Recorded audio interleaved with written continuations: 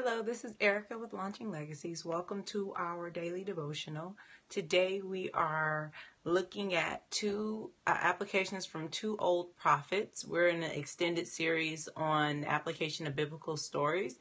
Now, most of you probably, if you've heard this story, you've heard it around Christmas time, and that's fine and well, but it has applications for us right now. So we're going to read a story, or actually I'm going to paraphrase a story from Luke, the 2nd chapter, the 21st through the 40th verse. And this story is about when Jesus is presented at the temple. So Jesus is a baby, and the Jewish rituals, Jesus of course is Jewish, the Jewish rituals required that he be presented at the temple. Mary had to go through a process of purification, and then Jesus had to go through a process as well. There's 8 days until circumcision, and then there's a series of days that has to pass for different ceremonial cleansing processes to go through.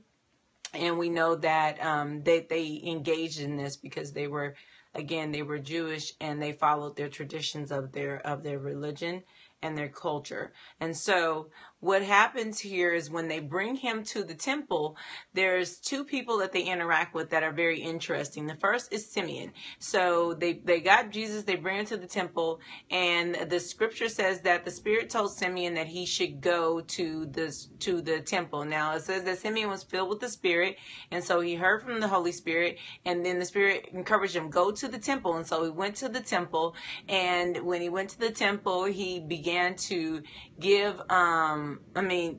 praise to God, because he saw Jesus being going through the ceremony or the process of being blessed. And so when he saw Jesus, he knew he was the Messiah. Immediately he started to prophesy about Jesus's life, and he started to praise God. And one of the things that he said is, now I can die. And I want to read that passage. Actually, he says, Sovereign Lord, now let your servant die in peace, as you have promised. I have seen your salvation, which you have prepared for all people. He is the light to reveal God to the nations, and he is the glory of the people Israel.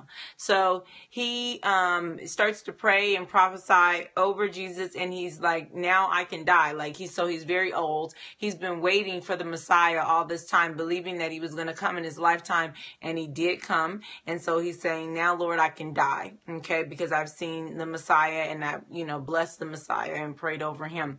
And so, and then the next person that they interact with is Anna, and she's a prophetess, and she lives at the temple, okay? And she was a widow from a young age. It says that she was only married for 7 years, and then after that she remained a widow, and at the time of this story she's 84 years old. So she's older as well, and we don't know how old compared to Simeon. Possibly Simeon is far older than Anna, but he and her are both elderly, right? They're old. And so what happens is she also recognizes that the Messiah is the Messiah, and she praises God, and she, prophesies over the baby. Now, here goes the interesting thing. If you were to read further into the Gospels, you would find that most of the Jews, the Pharisees and the Sadducees, do not receive Jesus as the Messiah.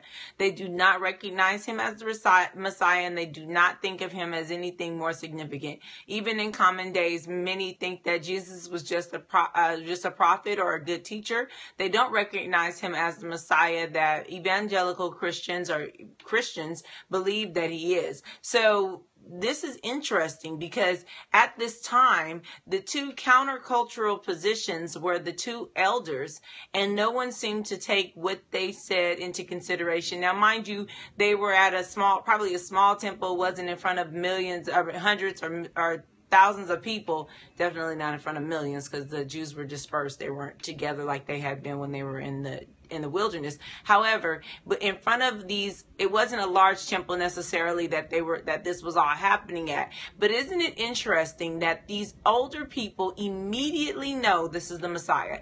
They've been praying and fasting, and they already know. They're filled with the Spirit, and they already know. There's something about the time that they've spent with the Lord that gives them an ability to discern instantaneously. It helps them to see who Jesus is immediately. There's no delay. There's no, I wonder, let's test them. Let's ask them some questions. Let's see if what he says about this and what he says about that. No, they know who he is straight off.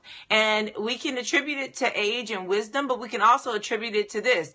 They had the Holy Spirit with them. Both of them have been spending time with God, spending time with the Lord, and the Holy Spirit is referenced as being with them, both of them. And so we see that both of them are filled with the Spirit, and it changes their ability to see what's going to happen is the rest of Jesus's life, pretty much very few will be able to see what they were able to see in a young child, a baby that couldn't talk, that couldn't do any of these things. They were able to see that in him.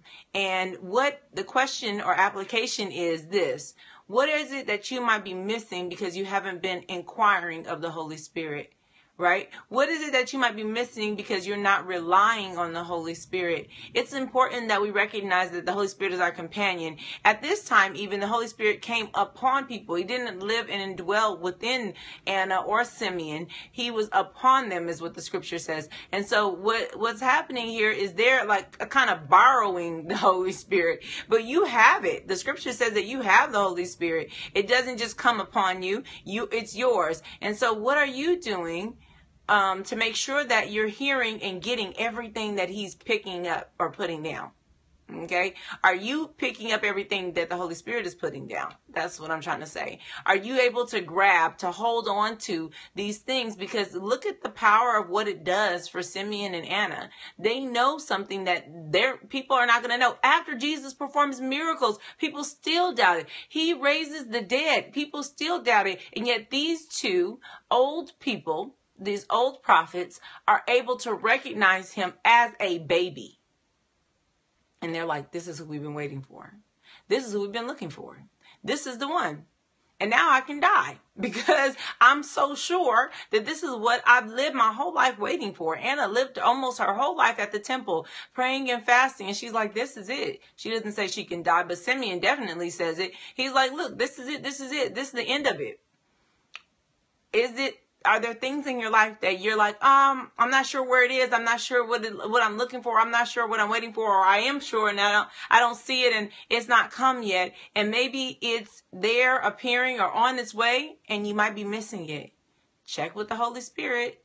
Just an application, right? These two old prophets have something that the Sadducees and Pharisees and all of the people who are legalistic and even the people who aren't couldn't seem to get after watching the life of Jesus.